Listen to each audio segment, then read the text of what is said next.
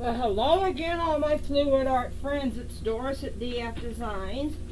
I am going to be doing, hopefully it's short, well it shouldn't be that long, a video. I'm going to show you how I flood coat pieces.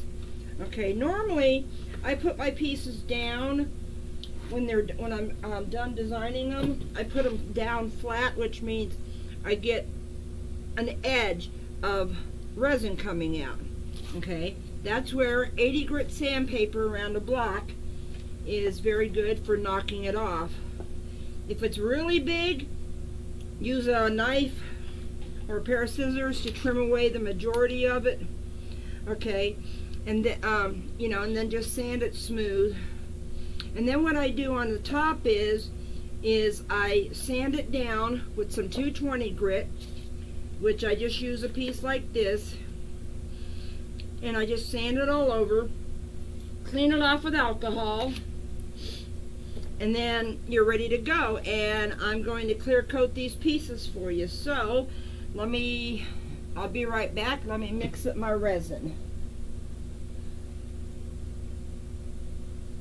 Okay, I'm back. I got my resin mixed. I didn't really know how much I needed for this, so I mixed 8 ounces. I'm figuring about 3.5 on this, and divide the rest up between these two. I am using Stonecoat Countertop's Art Coat resin. It's got a very good UV protection in it. Mixed it for 3 minutes, scraping the sides, the bottom, and scraping my stick off. So now, and these have all been cleaned with alcohol. I don't have a stand under that yet. I'm gonna just use the stand right here. So first I'm going to put some on here. And it's always best to have, that was only 2 ounces. It's always best to have too much than too little, because you can always make molds with it. And I do have an auction coming up on August 24th. And I wanted to let you guys know that it'll be at 1 o'clock because it's a Saturday. I hope people are not too busy that day. Okay. So mark your calendar, August 24th. Okay, first thing I'm going to do is use my heat gun. Let me get it in the camera to where I can pop the bubbles and warm it up a little bit. I got the trigger and the handle right here wrapped because I'm getting tired of getting resin in there. And I always turn it on and blow it away from the project for about 5 seconds. You can to get rid of the dust booger. Now I'm just going over it really super quick just to warm it up some, and the same over here, just to get rid of air bubbles and warm it up some. Okay, and I forgot one little thing. You always want to have a rag, a clean rag with alcohol. Don't do paper towels because they'll shred on your fingers. But do have a rag with some 91% alcohol on it, which is very, very good for cleaning off your gloves if they get sticky, because I'm going to use my fingers to move this around. Okay, let me get this. The only other thing that I want to show you that I use is I use this light. You can see I've got the button wrapped and the handle wrapped because the battery's going right there, so I don't want any resin there. Let me see if I can show you without pointing it at the camera. See, it's a pretty bright light, and that's what I use to see my pieces. Okay. Now I'm pushing it all over, trying to get it, well, it'll self-level. And I'm just coating the whole top. And it's okay that it goes over the edge because this is the last coat.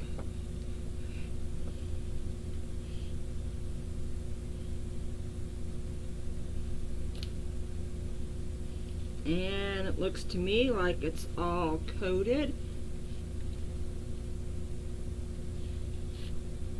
Okay, let me do this one real quick, and then I will pop air bubbles and look for dust boogers, air bubbles, hairs, whatever other stuff might have floated into the clear resin while I was applying it.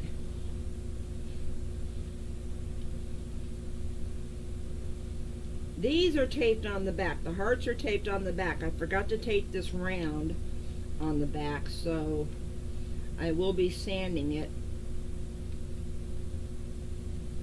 when it's cured. You know, sanding the back and sanding off any of the overages. Okay.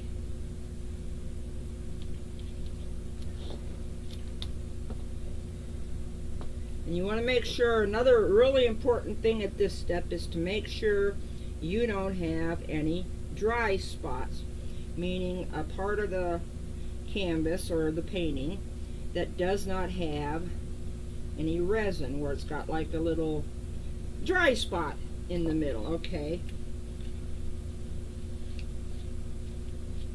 Okay, now I'm not going to show you how all of them, you know, you get the gist of it. Now I'm going to pop bubbles.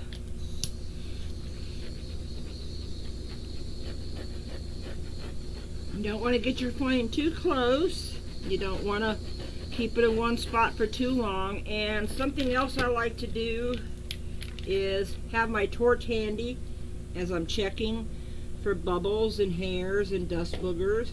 Because if I find bubbles, I'll use this to pop it. You know, I'll just give it a little hit. But guess what? No bubbles. So this is today's kind of little tutorial video. I hope you liked it. I hope you learned something. I'm just showing you how I do it. It's not the rule. It's not the law of the land to do. Oh, see, I got a dry spot over there. Let me see if I can pick up some resin off the thing down here. All you want to do is you want to get a little bit of resin on your glove, and see, now I got my finger all sticky with the resin.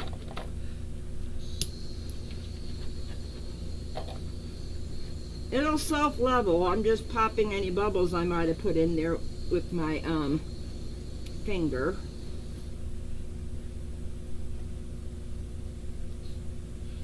See, and I hate this now that I've got a sticky, slick glove with resin.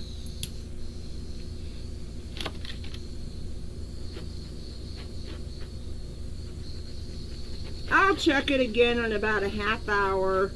I'll pull it out carefully out of my dust-free zone, which is one of those big bread racks, and check it, you know, hit it again with some for air bubbles. Anyway, I hope you enjoyed this video. Let me know what you think down in the comments. If you have any questions, leave those down in the comments too. I answer a lot of questions from people, so I am very good about that.